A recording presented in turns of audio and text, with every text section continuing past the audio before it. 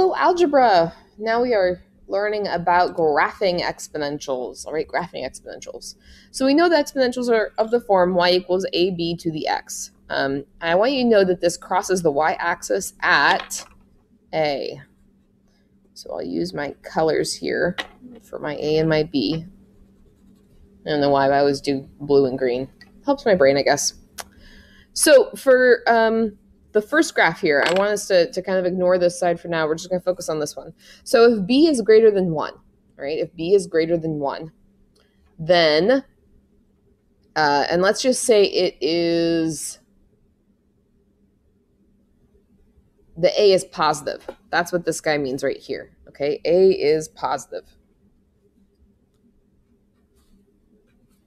So that would be this upper graph. And you can see it touches the y-axis at a right here, the point 0a. And it's kind of this funky L shape. All right, that is our exponential graph. And so then I'm going to bring it back around to domain and range. We haven't talked about that for a month or two now.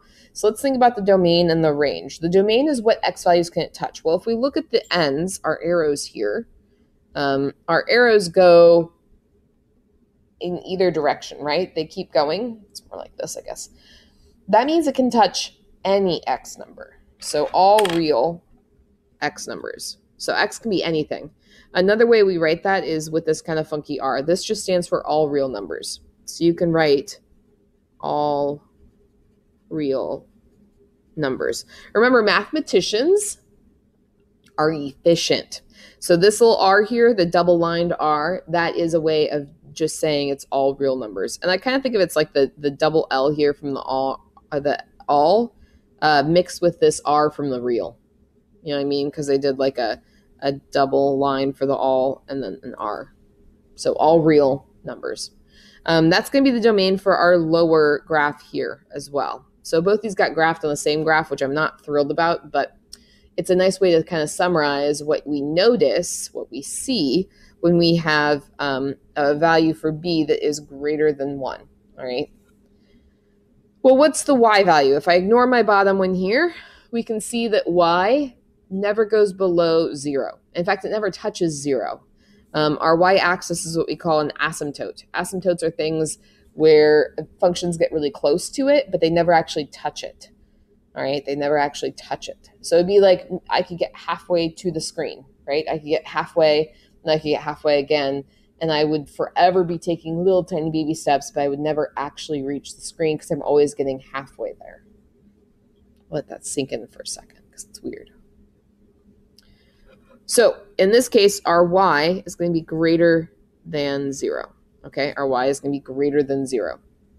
It never actually touches the x-axis. Our x-axis is an asymptote. For this lower function down here, a is actually a negative number, and so we can see that the bigger our x gets, the more negative it gets, right? The more negative it gets, or the more in debt something becomes. So in this case, this would be where y, it's actually less than 0, right? Because this is R0, and it always is less than. So y is always less than 0. Again, 0 is that asymptote. The graph will never touch the x-axis. It will never touch it. It will never cross it. So now let's look at this one over here.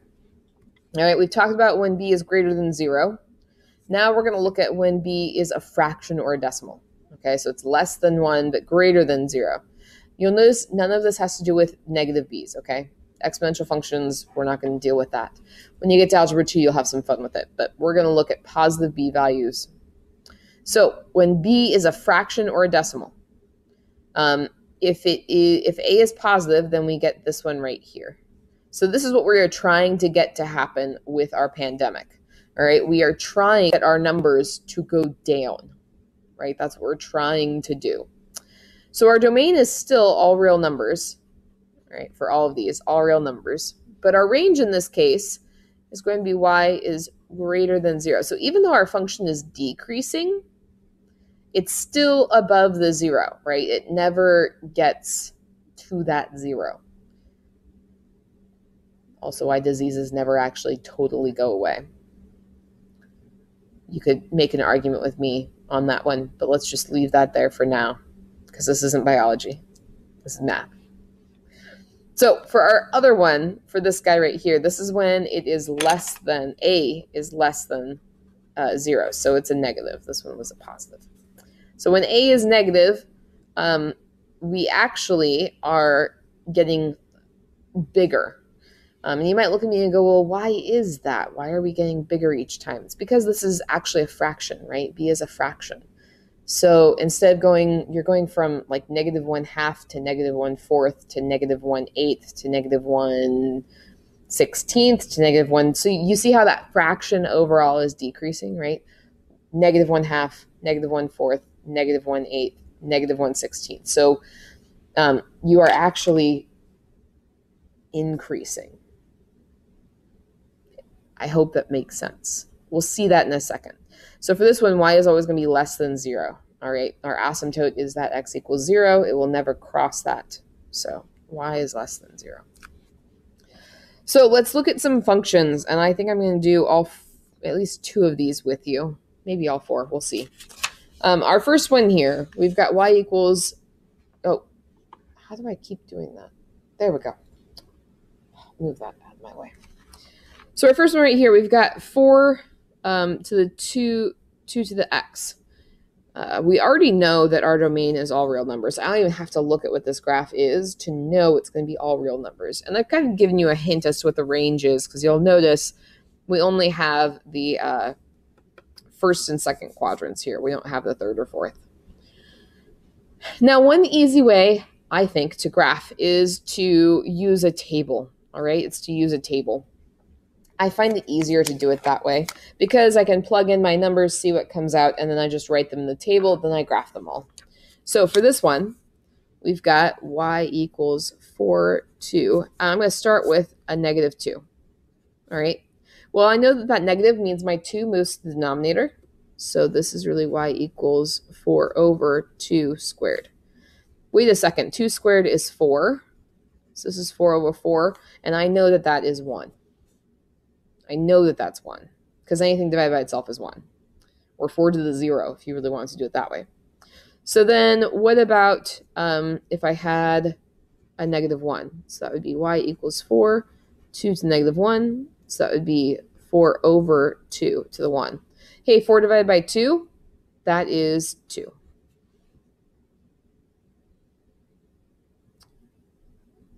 Another way you can do this is because you know that you are multiplying by 2 each time. You could just say, hey, I go from 1 to 2 to 4 because I'm timesing by 2 each time. The other thing, too, is because this is your a value, you automatically know what 0 is. 0 has to be 4 because that is your a value. All right. And then 2 is your rate, which is why you have the times 2. So I could times by 2, and then times by 2, and then times by 2 each time. Well, 4 times 2 is 8. 8 times 2 is 16. 16 by times 2 is 32. Now you'll notice my scale. I'm going to get rid of this post-it here. My scale does not include room for the 32. So this one's not going to be on the graph. But that doesn't mean it's not helpful, right? We could be asked a question about something on day 3 that happens or something like that. Pandemic started. You never know. So we can see with this one that all of our values are going to be greater than 0. So y, our range, is greater than 0. And now I'm just going to go through and I'm going to graph these. So at -2, which is right here, right? That's -2. I'm going to plug in a 1. So this is 2. There we go. So at -2, it's 1. At -1, which is right here, it's 2. At 0, it's 4. At 1, which is right there, it's 8. And then at 2, it's 16. All right? So that is our graph. So here's how I'm going to draw it. I'm going to start off very, very small here.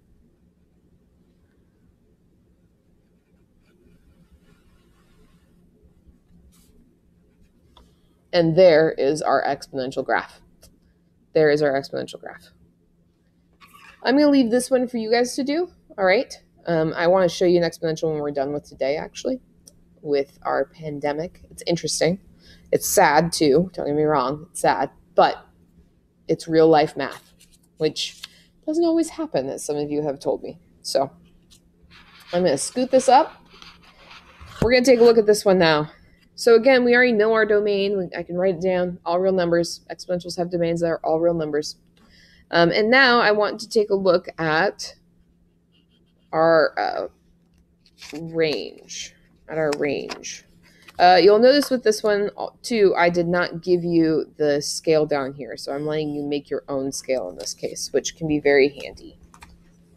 So with this one, we've got y equals 2 to the 1/2. I'm going to start with a -2. So y equals 2. I need to distribute that -2, so I get 1 to -2 over 2 to -2. Now 1 to -2, and 1 to anything is always 1, no matter what. Doesn't matter if it's negative or positive. It's always going to be 1. So that means this 2 and the 1 are going to swap places. So I get 2 squared over 1 squared. Hey, look at that. It's still 1. So now I've got 2 times 2 times 2 over 1 squared. Well, 2 times 2 is 4, times 2 is 8 over 1. So that's really just 8.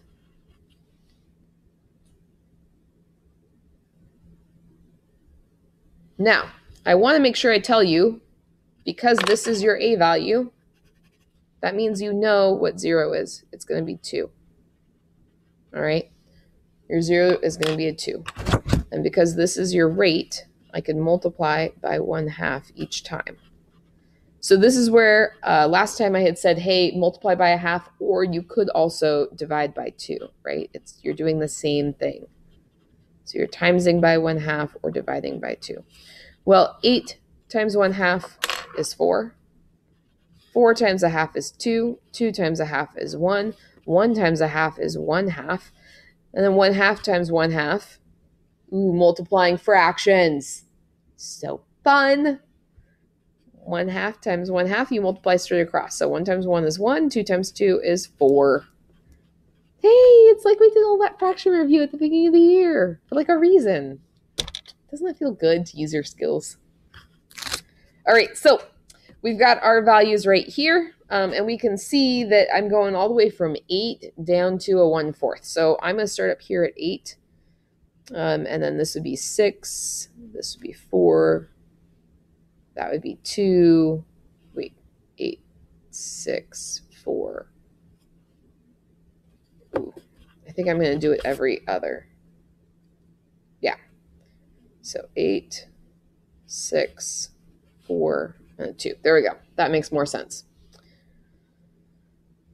And then I'm going to go with 2 and a 4, and then a -2 and a -4. So that means at -2, we had 8. So that's my first point. Oh, and I know that y is always greater than 0. So even though I'm decreasing, I'm never going to cross this, right? We can see how all of these are positives. So y is greater than 0. At -1, it's 4. So it goes there. At 0, it's 2. At 1, it's 1. At 2, it's 1/2. And then at 3, it's 1/4. So it's going to be like there. But remember, it never crosses the x-axis. So make sure when you draw it, leave your function so that it is slightly above that line, right? Slightly above. All right, there are 2 more graphs right here that you should try for yourself. Mark their domain and range. We're going to look at some real life examples. And I did not do a pandemic. I did a bacterial growth. All right. So bacterial growth. Let me see if I can zoom out. There we go. That's slightly better. So we're going to look up here. We have a graph of an exponential function. Remember, you can use f of x notation, right? That's the same thing as y. It's just function notation. It puts the fun in function. And we have a graph right here, which is 4 to the x. So we want the graph of the exponential function g that models the relationship where the dependent variable is multiplied by 1.5 every 1 unit, and the independent variable increases. So when graph g, when g of x equals 4. I'm sorry, g of 0 equals 4. So this actually gave us a point. That point is 0, 4. Not only that, but because it's a 0, they told us our a value. So our a is 4. And right here, they told us our rate. It's being multiplied by 1.5. So that's our b. So we actually know our equation right now. It's going to be g of x equals 4, 1.5 to the x. Because this 1.5 is our rate, and this 4 is our a. So I'm going to put a 4 here because that's my a value. Ooh, a. There we go. And then I'm multiplying by 1.5 each time. Well, 4 times 1.5 is 6. 6 times 1.5 is 9. 9 times 1.5 is 13.5. And then this way, I would actually be dividing. All right, I'd be dividing. So I think this way it's before divided by 1.5.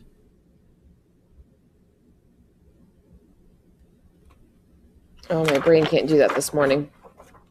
Did I write it down? Yes, I did. 2.67. Oh, that drives me nuts. That's not accurate. Okay. Because I'd be dividing by 1.5, which is really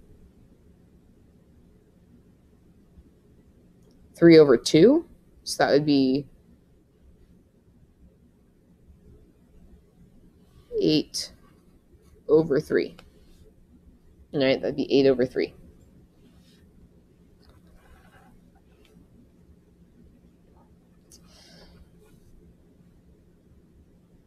So that is our function right there. And we know g of 0 is the 0.04. All right, I'm going to scroll up, so to speak, as I slide. We've got a bacterial colony, A, that's the graph below represents a population, Y, after X days. So we want to write a function for the colony of bacterial colony A to determine the population after 12 hours and after 5 days. Well, first of all, we need to figure out what our A and our B are. So if we look at our graph, A is wherever it's the y-axis, the y-axis. So that would be right here. So that means our A is 3, right? Because our X is 0. So then what's our rate? We're going from 3 to 12, from 12 to 48, from 48 to 192. What am I doing each time? I think it's easiest to look from the 3 to 12 and ask ourselves, what are we multiplying by? Well, in that case, we are multiplying by 4. So that means my function should be y equals 3 times 4 to the x. 3, 4. And this is because we're going from 3 to 12, so I'm multiplying by 4. And this is because we're at the 0.03. So now that I know my function, I can look at 12 hours and at 5 days. Now, 12 hours, we have to be careful with that one. I can't just plug in 12 here. Okay, well, you could, but you'd be looking at 12 days, right? X represents days. So I need to think about 12 hours. And how many days is that? Well, there are 24 hours in a day, so that'd be 12 hours out of 24 hours. So that would be 1/2, right? So 12 hours is really 1/2 of a day. So that means I want to plug in. Hey, look at that! 1/2, a fraction. We know what that means. That means we really have the square root of 4. Well, wait a second. The square root of 4 is really just 2. 3 times 2 is 6. So at 12 hours, there are 6 bacteria. That's what that means. At 12 hours, there are 6 bacteria. Well, what about after 5 days? So let's do that one. So we've got y equals 3, 4 to the 5th. Your table will be really handy for this one because I gave you that table of all the different values. It goes all the way through 4, so you can just plug in another one. Or if you're like me and you already wrote it down, then you know that 4 to the 5th is 1,024. You multiply that by 3 and you get 3,072. So after 5 days, there are 3,072 bacteria. All right, 3,072 bacteria. All right, I'm going to scroll this again. We've got a population of bacteria for colony B, and it starts with 100 bacteria. Wait a second, starts.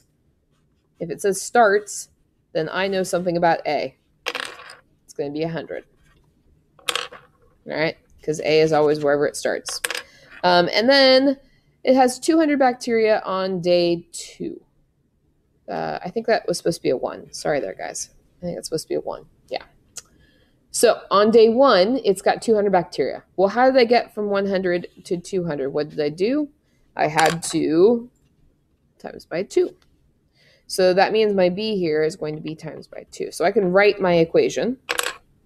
We have y equals 100 times parentheses 2 to the x, where x is our days. So we want to determine the population after 6 days. After 6 days. So we want y equals 100 2 to the 6. All right, because this is our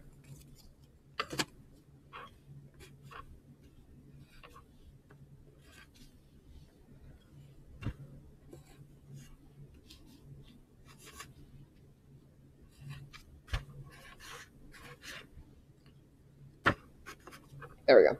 Didn't color code that very well. So I'll show you guys the top again with my X color coding now. So 6 for the 2 down here.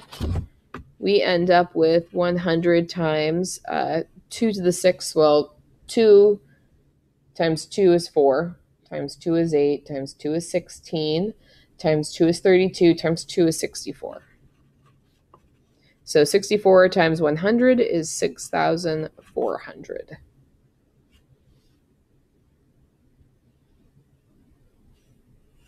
So 6 days, 6,400 bacteria. So then the question is, which colony grows faster? Explain. Well, we need to look at our 2 equations, these ones right here. All right, which colony grows faster? Explain. Our blue numbers are starting values, right? This one's starting with 3, this one's starting with 100. That's not its growth. The growth is the green. So which one grows faster and how do you know? Well, colony A grows faster. How do I know? Because it grows by 4. This one's only growing by 2 each time. So colony A grows faster because its rate is 4, which is greater than 2. A little bit of a does statement there, I know, but it's still important to say. My toddler could understand that. 2 is greater than, or 4 is greater than 2. All right, email me if you have questions, and the skills practice is posted.